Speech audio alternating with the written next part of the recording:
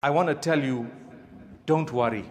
For as long as you worked hard, you tried your best, you enjoyed your time at school, Alhamdulillah, thank Allah. I always tell my own children, go to school, enjoy yourself, have good friends, make sure you do good things, work as hard as you can. I don't expect you to come out first. I just expect you to do as best as you could have. The best you could have done. And that's it. You come back home, you say, Dad, you know what? I just got 70 for maths. I'll say, well done. Did you enjoy the subject? Was it nice? Did you make some good friends?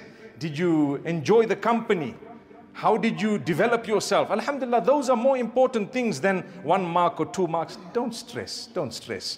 Don't ever be depressed by the fact that you got 2 points less of an A. I know people who've got 1 point less than an A and they are so depressed because of that 1 mark. Come on, come on.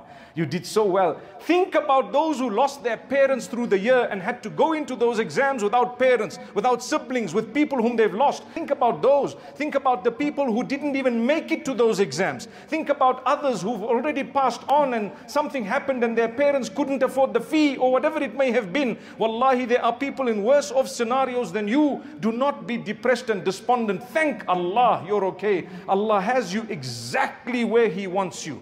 The only question you need to ask yourself, did I work hard?